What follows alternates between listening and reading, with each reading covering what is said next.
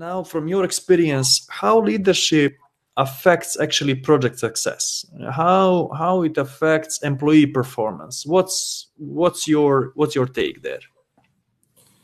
Leadership is in most of the time when things go accordingly to plan.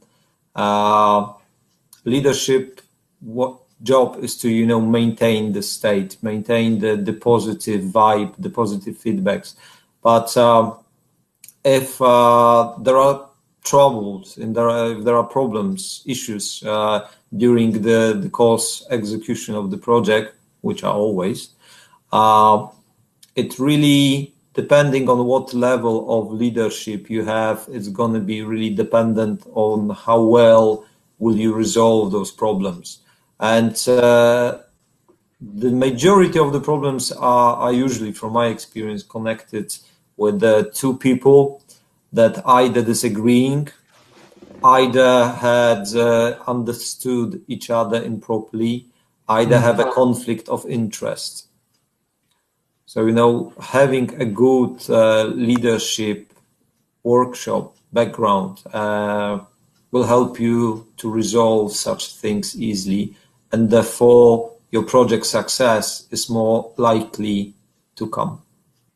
What are, from your point of view, now being also a team manager, team lead, and having these not only a project manager, but I guess that it leans one another. What are the values that you value the most?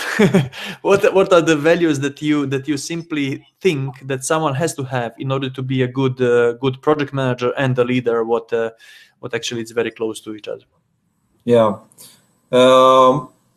You need to have a certain degree of self-consciousness.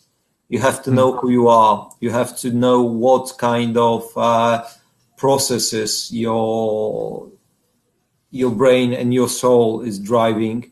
You have to be, or you should be, well organized. You can learn by doing and by other things, but if you are well organized, it helps you a lot more.